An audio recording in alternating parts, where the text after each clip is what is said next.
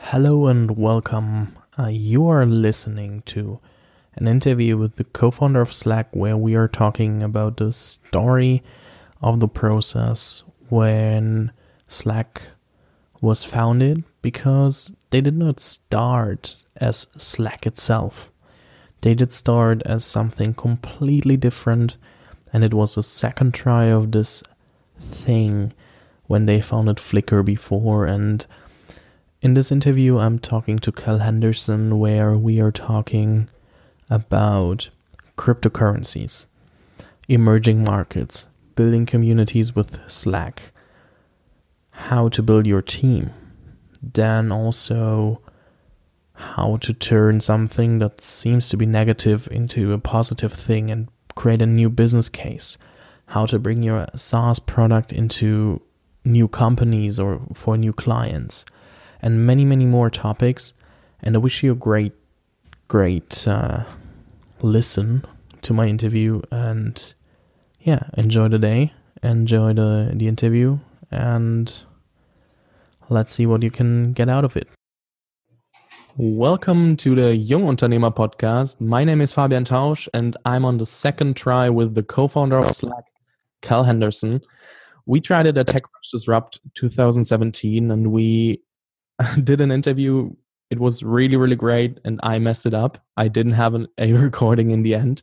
So I asked them to give me another opportunity to speak to Cal again. And Julia, the PR agent of Slack, was so polite to give me the opportunity that we can have this call again and do an interview.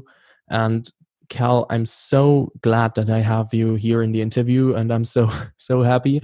But I first want to remember that you were with 3 degrees Celsius in Berlin with shorts. It didn't seem that cold at the time. There was no snow that I remember. Yeah, I'm not quite sure if there was snow anymore, but it was really, really cold. I'm really interested. How do you run through the streets in California? Pretty much the same. I'm wearing, it's warm in San Francisco this morning. I'm wearing shorts. It's nice. So I should move from Berlin to San Francisco, because here it's a rainy day. Everywhere there's fog and rain and whatever, and you have the sun. So maybe I should move. Yeah, the weather here is pretty nice. So, that said, you're the co-founder of Slack. I hope many of the people know what Slack is, and you also were highly involved in Flickr, and you were spearheading APIs.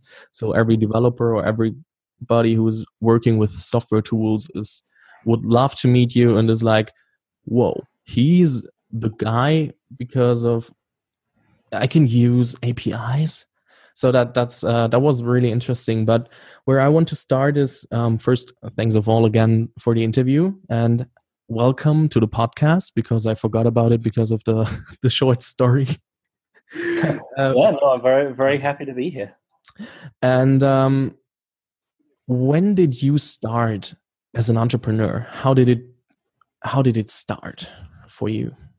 I think it was kind of accidental. I never I knew I wanted to be a programmer to make software from a pretty young age, but I thought that I would go and work for some big software company. I thought I'd end up working at Microsoft building apps, and this was kind of before the web existed, certainly before the web took off. But when I first got exposed to the web in the mid-90s, I kind of immediately realized that this was a platform on which I could make software and hundreds of people would be able to see it. Maybe even one day 1,000 people would see something I made. And it was so much more immediate than, like making desktop software. It was just so exciting. I was like, okay, the web is where I want to build software. It's such a transformative platform. And that was a very, very different time in the kind of mid to late 90s. The web was obviously a lot smaller, and it's before kind of any of the big brands that you've heard of today existed. But it was a very exciting time. Like, this method of delivering software was really inspiring. I still didn't think I'd be an entrepreneur of any kind. I thought, like, this is just an exciting platform on which to build software. And then in the kind of early 2000s, I fell into working on some really interesting projects just because I wanted to work on software, work on tools that I found really exciting. And that's what ended up drawing me to the game that then turned later into Flickr. So you were blogging in the early stages of the web, right? Yeah, I think I started my current blog in 2000, maybe in 99. And at that point, there weren't many people who had blogs. It was a recently coined term. And especially in the UK, where I was at the time, we had a mailing list of everyone in the UK who had a blog, which had like 10 or 15 people on it. And we would meet up and talk about how cool the internet was and how it was going to be such a big thing. And so it was a really tight-knit community, and everyone knew everyone else. So you were really, really, really early. That was coming clear right now because I was thinking about blogs, and when I think about blogs, it's like, okay, I go to WordPress and I start a blog, but I don't think there was WordPress in 2000. So you had to program it on your own. And what I think is really interesting, you said that maybe 100 or 1,000 people might see your software, and now you have a company with around 1,000 employees, and for a software product, just to distribute it and sales and whatever a company does, you have as many people in your company as you thought that they will see the product. That's really interesting. It's definitely crazy to think about it like that, like how far the evolution of software delivered over the web has come. It's like such a like SaaS as a delivery mechanism for software just seems obvious now, but that definitely wasn't the case even a decade ago, and it was kind of unimaginable a couple of decades ago. But now, most kind of software services that companies consume are delivered over the internet as SaaS. Yeah, that's right. But as we said, you were highly involved in Flickr, and from Flickr you went to do Slack. But how was it to go to Yahoo, or before Yahoo, Flickr, and instead of Microsoft? Because you said you thought about going to Microsoft, and Microsoft is not Flickr as a startup, as you would call it today. How was it different from your thoughts in the beginning? Well, I really thought that I would just like have a regular job and make software. And at the time, as a kid, I thought that my exposure to software was consumer software. Wasn't aware that there was this world of enterprise software of, products and services just built for large companies. As a teenager, I was completely unaware of that. And I definitely didn't aspire to write enterprise software, as I'm sure pretty much nobody does. And so the experience of like going from like working in the UK to working on Flickr, or the game that then became Flickr, was a really interesting experience. I mean, Flickr still is a consumer product that ended up reaching a pretty wide audience. It was came around in that time of the web, like post.com collapse, but where we were starting to see a lot of people using consumer products at a rate that we hadn't seen through the dot-com boom.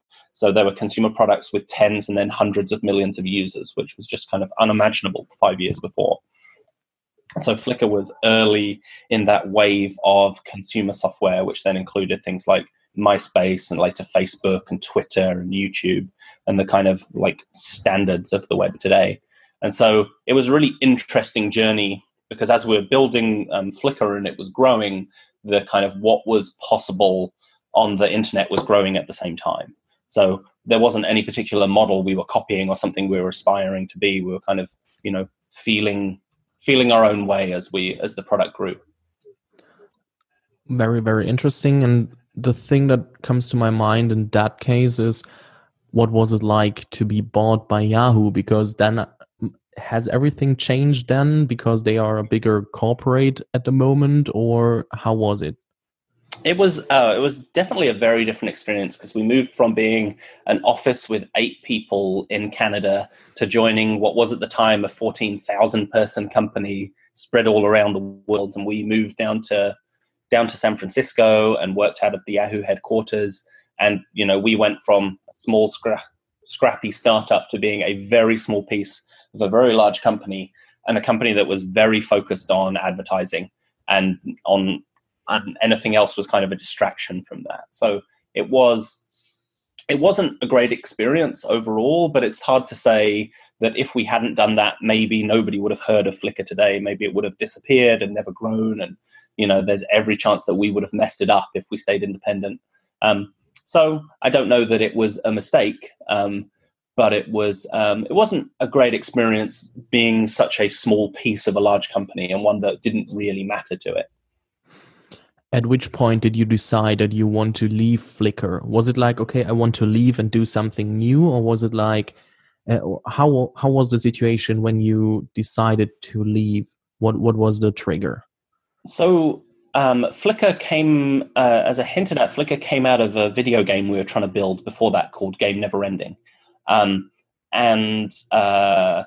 Really what the team that founded Flickr and then went on to found the company that's become Slack, we really wanted to get back and build that game that we'd been unable to build. So we had this idea that we were really passionate about, that we'd been unable to execute against the first time around, just because it was a bad funding environment and the technology wasn't really there. And we were a small team in Canada. It was difficult for us to get funding to make games. But after the success of Flickr, a few years after the acquisition, we really wanted to go back and try and build that game again. We really believed that it could be, a really successful project and could be a successful business. And so we left Flickr to start the game that then became called Glitch. And so after Flickr, we worked on this game for 4 years. And we were spread between San Francisco and Vancouver. And at its height, we had 45, 50 people working on this game and worked on it for 4 years. But unfortunately, in the end, it turns out we're really just bad at making games. And it didn't turn into a successful game or a successful business. Yeah, unfortunately, you founded Slack from it, so really, really unlucky situation. Well, yeah, I mean, it has definitely turned out all right now. But we didn't set out to build, business collaboration software. That was like a very fortunate side effect of the way we were building the game. So while we were working on the game, we were mostly split between San Francisco and Vancouver in Canada, with our engineering in San Francisco and our game studio. So illustrators, animators, sound design, level design was all up in Vancouver. And from the very beginning of working on the game, we started using IRC, Internet Relay Chat, as the way we communicate. And so it was a tool that the founders were all familiar with because we had used in the 80s and 90s. And it's dead simple way of doing real-time kind of collaboration. But it's very unfull featured. So it hasn't really changed much in the last 3 or 4 decades. And it was a great technology for making us feel like we're working together in the same room. But over the 4 years that we were working on the game, we started bolting a lot of things onto IRC. So we wanted to make it really easy to share files, and wanted to make sure that even if you weren't connected, you could go back and see what other people had said and then search what other people had said and be able to access that on your cell phone, because using phones for work had only really just started taking off, and this was 9 years ago now. And so we started building all of these things on top of IRC. We started posting more and more information, automated information, into IRC as well. So anytime a piece of artwork was finished and ready for approval or ready for animation, or when a level design was finished, or when somebody signed up for the game or bought something inside the game, or a server crashed, or a new version of our software was deployed, all this information got posted into IRC. And it made this virtuous kind of cycle where the more information we put there, the more people looked at it. And the more people looked at it, the more it made you want to put all information there. And so at the end of 4 years of building the game, everybody was using IRC exclusively. We had email, and we had a company-wide mailing list, but really I had 5 emails over the course of 4 years. We used IRC for everything. and the tool set that we built around it.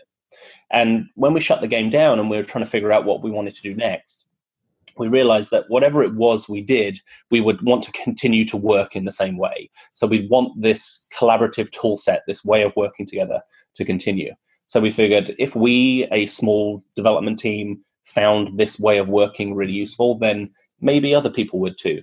And that's where the idea for Slack came from. So we turned it into a product, and then the next 5 years have kind of been the evolution of that. That's quite interesting, because I didn't know that the game started before Flickr, and then Flickr turned out of the game itself as well. That's new for me, but so very interesting. It is the second time we have failed to make a game and turned it into something else. Yeah, but it works twice. So maybe you should stick with making games if you want to discover new business opportunities. Yeah, I'm not sure 2 data points makes a very convincing line. No, I don't think so. That was just a joke. Not going to try and make a game again. But how was when you decided that you have Slack as a communication tool or collaboration tool, for companies as well? How did you start to reach out? So whom did you ask, and how did you approach those companies? Because I don't think that it was easy at the moment at this time, because as you said, it was starting to take off, but it was not really there. Yeah. Well, definitely when we were first building Slack, people weren't using anything like it. So it wasn't that we were trying to convince people to switch from this other messaging collaboration platform that they're using to Slack. It was switch from your mix of email and AIM and Skype and Facebook Messenger and WhatsApp and texting people, and try this new kind of different tool. And the further problem that we had was that we couldn't convince a single person to use Slack. That didn't have any value. We would have to convince somebody to get their whole team to try it at the same time to see if they would find it useful. So it was a real struggle to get people to just give it a try to begin with, in any kind of real sense. And so where we started with was friends of ours in San Francisco at other tech startups, and just spent a few months cajoling them into trying it. So one of our very first alpha testers was the service Audio, which is now defunct, but was like a Spotify competitor based in the States. And after a few months of convincing, I got a small part of the engineering team to give it a try. And from there, it grew within Audio. And we saw a similar story within other kind of small friends companies. But the first kind of 6 months of life of Slack was a real uphill struggle to get anybody to even give it a try. So it's not replacing a tool you already have, and it's not necessarily filling a need that people felt that they had. Once people tried it, adoption was really good, but trying to sell people on it initially was the hardest part. I know that at the time at TechCrunch, we were starting to talk about should you introduce your software as a service products via bottom-up or top-down approach. And what you were describing right now was more like the bottom-up, so that small teams are discovering the tool and using it itself, and then empowering others to use it at scale and in the whole company.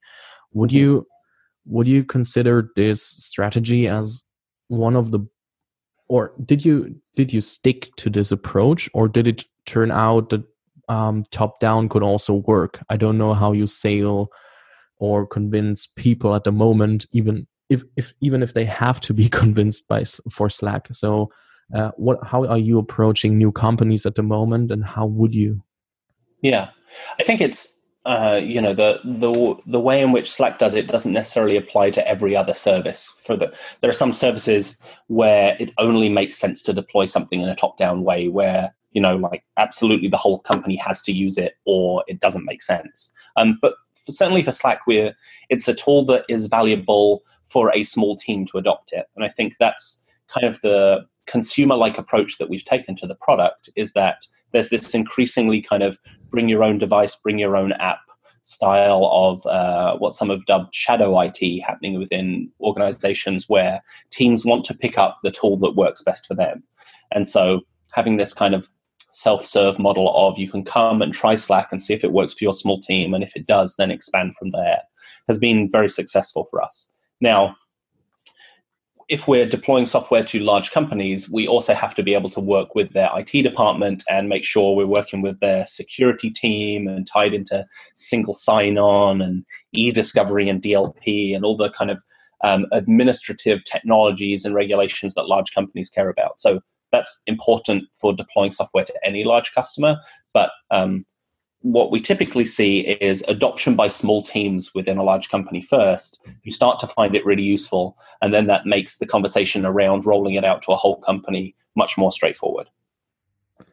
Cool. Thank you so much. So it's not useful for every company, or not possible for every company to go bottom up, but sometimes it might make sense. And I think it's very dependent cases, on the kind of class of product that you're building. I think for a piece of team collaboration software like Slack, where it can be adopted by a small team within a larger company, that makes a lot of sense. But, like a small team within a large company is unlikely to adopt its own single sign-on system, or its own legal archiving system. Some things that only make sense being deployed wall to wall, but we're, luckily in a category where it makes sense for a portion or a whole company to use it. And so we've definitely concentrated on getting into new companies via that kind of bottoms-up approach of providing a tool that a small team, a few individuals can pick up and find useful by themselves.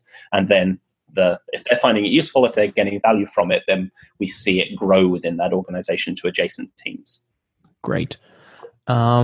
What I realize at the moment is that you're enhancing communities via Slack on scale. So many of the cryptocurrency startups are all collaborating, and also all of the communication is on Slack with their community. But also you're enhancing and enhancing and empowering invite-only communities for networking and whatever. And I think this is also a huge part of Slack that's not told about or talked about all the time. It's more about the company collaboration aspect. But at the moment, I'm in so many Slack channels that are invite only, or from some blockchain or cryptocurrency startups or whatever. And I see that there is way more power than the company product itself. How do you realize this at Slack, and how do you think will it make or have more impact in the next months or years? Yeah, I think we've from fairly early on, we've seen non-work social uses of Slack as an important kind of vector for growth for us. So while it's not like the use case that we concentrate on, we're not trying to sell people to use Slack as a community tool. When people, somebody uses Slack at work, finds it super valuable, and takes it outside of work to other contexts like community groups, social groups, developer groups, uses it for event organizing, then that's a very useful kind of growth vector for us, because it introduces a whole bunch of people who hadn't used Slack before, and gets them introduced in a context where it's valuable and where there's collaboration happening. And that means they can then later take it into their own companies. And so while it's not a kind of core use case for us or something we're concentrating on, I think it's very valuable in terms of how we get not just word out that Slack exists as a category, but get a bunch of people familiar with how Slack can be used to collaborate in a group. Okay, so it's more the side just thing. My wife to organize our, our groceries and our vacation, and it's a great tool for that too. Awesome. So I was just asking because I see it all the time, and I think it's so powerful, because that also is empowering and making the Slack community itself stronger. And I think that's valuable for the company as well. But of course, that are not always clients, or not everybody's turning out as a client for company collaboration tools. But I think that also the word of mouth here is a factor that's really, really interesting. Yeah, I think that's been, the word of mouth of, if you have a good experience using Slack in one context, then you're going to end up bringing it into the workplace, bring it into other teams you work with. And that's definitely historically not been how any enterprise software has grown. You don't hear from your friend about great expense reporting software or a really good cloud access security broker that I also use at home. But we're very luckily in a category where that can make sense and where we can bridge from, a business context to a personal one and back to business. So I think that's been really important for us. So I made a few of my best contacts via Slack. So it's really helpful for me. So thanks for the tool. As we're always talking about emerging markets and the future and everything is bright, where do you see the future coming? And especially with your tech background, what do you think is the topic for the next years, or where should people have an eye on?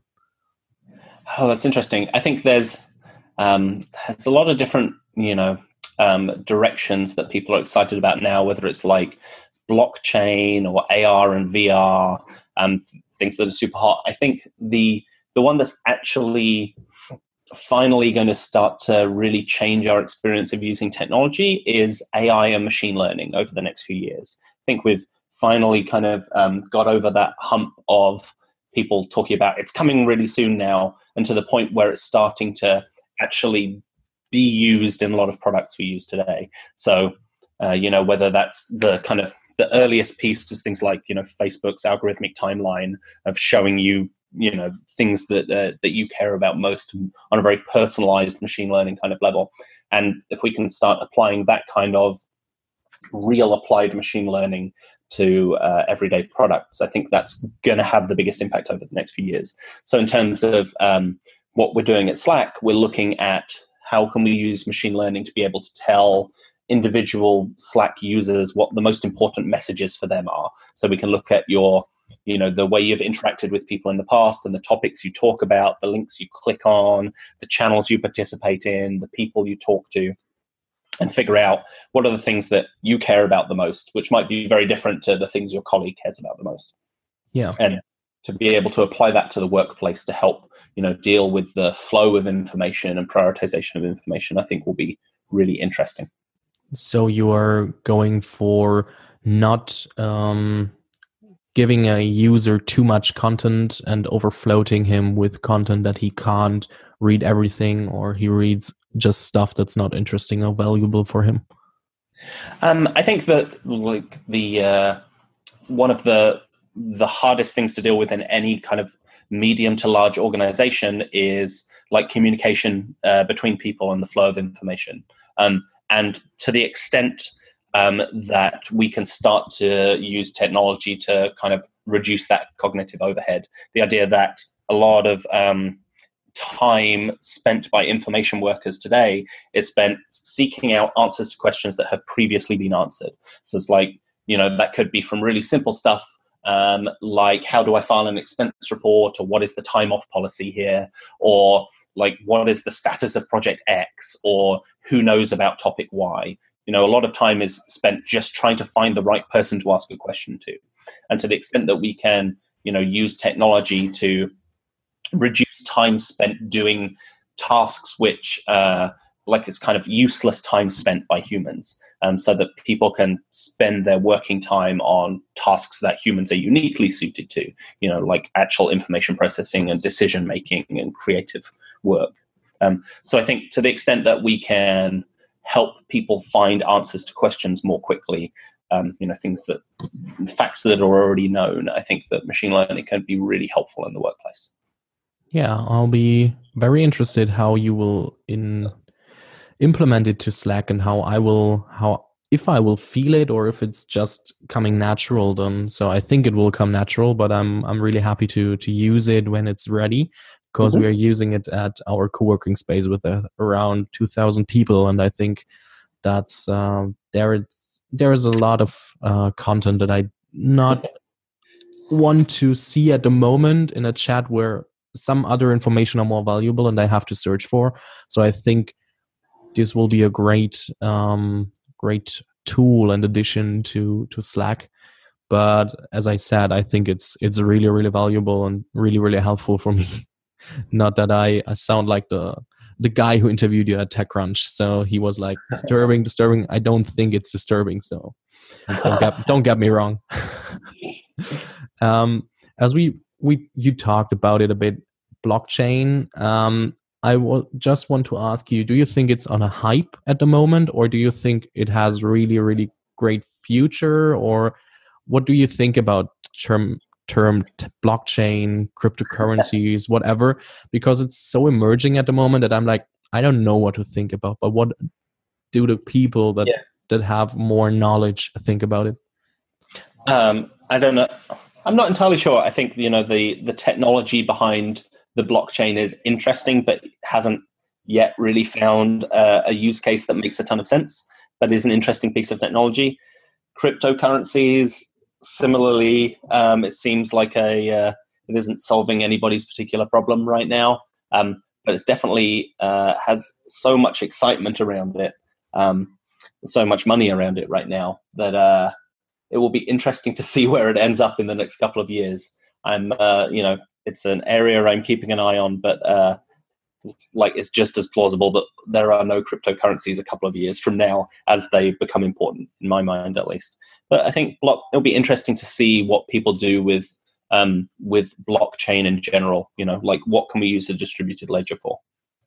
So do you have time to think yourself about blockchain, or are you so involved in Slack that there is not a minute that you think about it? Because you as a techie, I think you might be interested in it a bit, but I don't know to which kind of time aspect. So how much time do you spend? Yeah, no, I like to stay abreast of all major technology developments. So I do like to read some of the cryptocurrency white papers and understand the underlying technology, but it's not an area that I spend a huge amount of time thinking or working towards. Okay, so but is it something like a compliment for you that many of the bigger technologies or crypto blockchain products use Slack to communicate with their community? I think it's great that we're starting to really see that across all kinds of community groups and industries.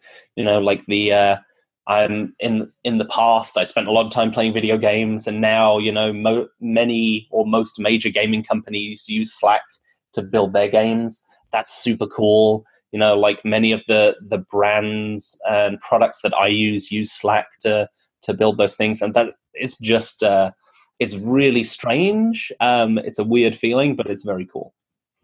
So which kind of games did you play?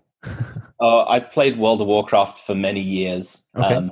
I'm not sure if they're a Slack customer, but a lot of large game companies are Slack customers today. So maybe you should call them. Yeah, drop them a line. I think it makes sense as well because Slack came from a games company. It was that exact kind of tight team collaboration that Slack was born from. So I think it has a natural home in game companies. Very interesting. Which book did you give away the most in the last few months or years? Is there one?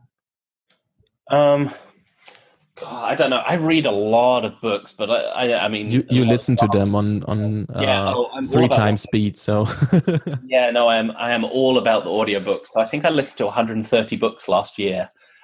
So that's crazy. I don't know. I have were there any real strong recommendations from last year? Oh, I really like series of 3, maybe 4 books now by Ada Palmer, starting with To Like the Lightning. And it's like a future science fiction, weird utopian society that it turns out it's all run by people murdering other people. So interesting book, worth read. Okay, so I have to check this out myself because I've never heard of a book like this. So I don't know nothing. I don't know nothing about the author, about the storyline. So it might be interesting. Yeah, give it a try. Ada Palmer. I will research. I have so many more questions, but I know that I just have 5 to 7 more minutes, and I'm just thinking around what would I ask? What should I ask? What should I ask? That's hard at the moment. I would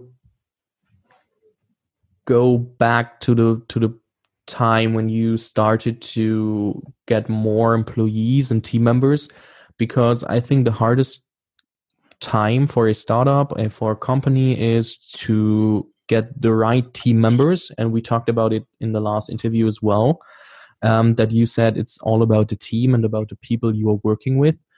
How did you select your first employees or also your co-founders? Because I think that's an interesting topic for everyone who is listening and starting their own projects. Yeah, so there are 4 co-founders at Slack, and we had all worked together we co-founded Glitch together, but before that we'd all worked together on Flickr as well. And so in some cases we've worked together for 10, 15 years. And I think that going into making Glitch and then Slack with the same group of people that you'd worked with for some time and that you felt really comfortable with, you understand each other's strengths and weaknesses and skill sets between us, we had a lot of the areas covered that we needed to start a technology startup. I think that was huge. I wouldn't want to start a company without the same people again. And it's really when you're just, in our case, 4 people starting something, it's incredibly important, the relationship that you have to those people. And so I was really lucky that, we found a really good group of people who are working on Flickr, and that, we're still working together today. And it's to some extent the early team was very similar. So when we first started working on Glitch, the first few people that joined Glitch were people that we'd worked with before on Flickr or previous projects. And then as Glitch turned into Slack, we more or less shut the company down at the end of the Glitch game. We kept a couple of people who we'd been working with on Glitch, so we already had a working relationship with them. We knew what their skill sets were. We knew just what we needed to be able to build the Slack product. And so those first couple of employees were very, very important. And in our case, they're people that we'd worked with before and knew well. But through the first kind of year, everybody that we hired was, a very key employee, because every single person that you hire is going to have a big influence on not just the kind of outcome of the thing you're building, but the culture of the company as well and what it feels like to work there. And so we were very careful and took a lot of time over every hire in that first year and made sure that the person that we were hiring was exactly the person that we wanted for that role. So we were very careful about that hiring, and hiring was a decision that, involved everybody at the company.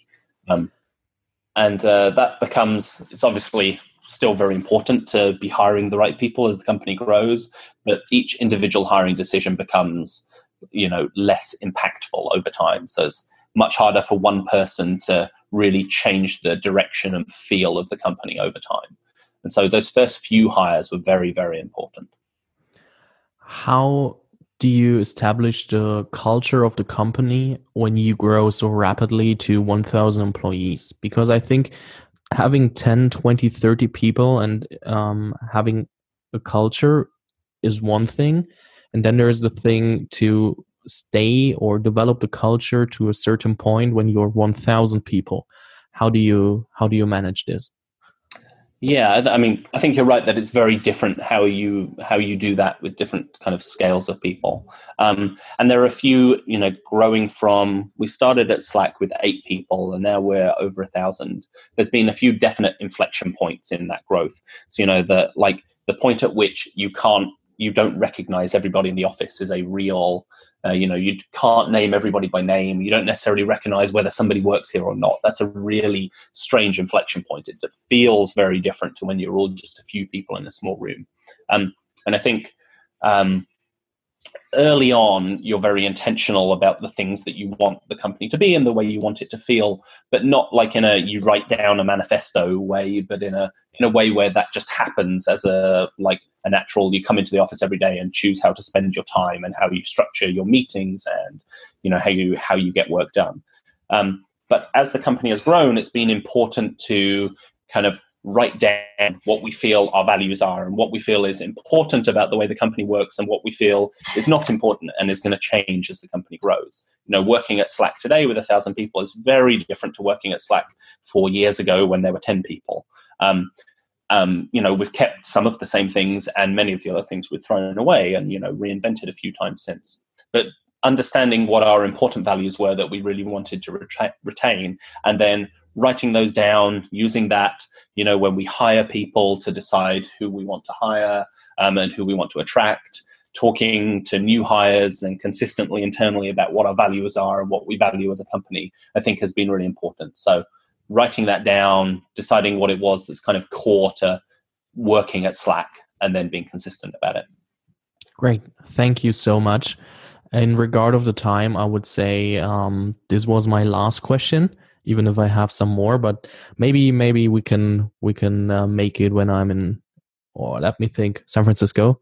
Yes. And I can invite you and Julia for lunch, dinner, whatever, because that was very, very, I'm so thankful that I have the opportunity again.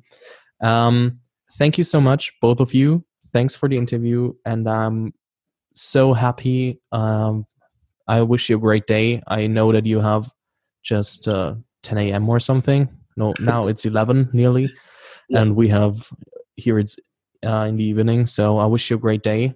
Wish you a successful day, and happy to hear from you. Yeah, that was great. Have a great rest of your day. Thank you so much. Thank you, Fabian. Thank you, Julia. That will be in the interview as well. Oh, good. Thank you. I wish you a great day. Okay, thanks, Fabian. Bye. Bye. I hope that you enjoyed the interview as much as I did, and that you could take away something for your own business, for your own projects, for yourself. So I think the story is very interesting. You can take a lot from it. And if you want to recommend somebody for an interview as a guest, or want to participate yourself, then send me an email to fabian@jup.email. Jup is Jup, and I would love to connect with you. And if you have any questions or recommendations, just send me an email. You'll find it again in the show notes. And I wish you a great day, and hopefully we hear or listen to each other in the next episode. Episode.